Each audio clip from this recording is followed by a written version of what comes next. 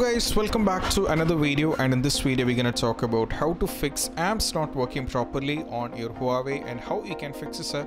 So let's directly dive into it. So the first thing what you have to do is just have to install an antivirus application on your phone, and you have to scan it up, and also make sure in some cases if you don't have time for this, make sure that you're not downloading any kind of files from apart from Play Store, because that can bring the virus. So you have to check in that way and check and make sure that you're not in the safe mode as well as you're not in the power saving mode.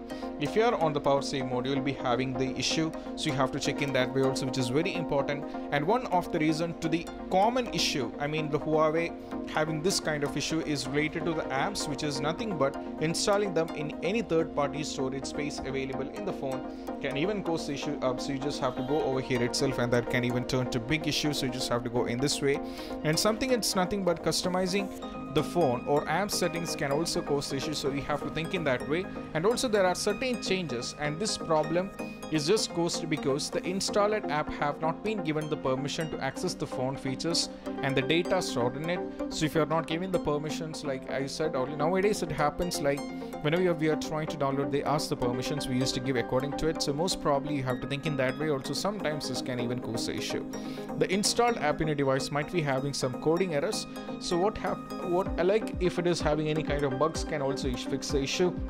So if you have installed any recent apps very recently, you just have to try to open it a couple of times, and if it's not working, then I suggest you guys, you just have to uninstall it, and after uninstalling you just have to reinstall it back and see whether you are able to open the particular app or not, and most probably you will be able to go and you will not be having any kind of issues. It is good to go, and you can try out with many parallel apps. It will be all good to go.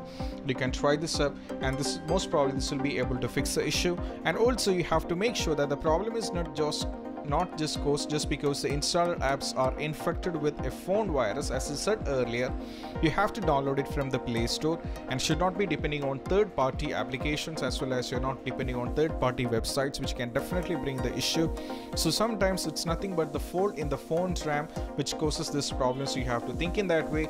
And also you simply need to make sure that the actual problem is not just caused because your device is having something wrong with the OS.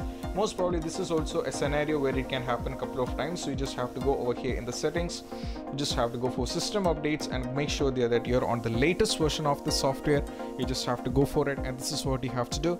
And also remove the problem that causing app from your devices and again, and you have to causing the problem, which means you're trying to open it up and it's not working. Then most probably what you have to just delete the respective app, and you have to install it back from the Play Store once again, and most probably they should be completely fixed. You have to try it once again. If it's WhatsApp, social media apps, or any kind of thing, just go for it, and most probably this will be fixing the issue.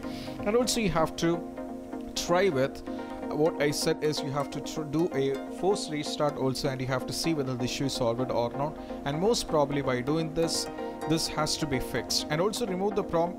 Sometimes when you be able to understand that this particular phone is causing, the app is causing the issue. For example, if the PayPal, then I have to remove the PayPal, then I have to see whether the issue is solved or not, then I have to try to install it after sometimes, and this can also sometimes fix the issue. And these are the basic things which you have to try out when the apps are not working properly on your Huawei, and how you can fix this up.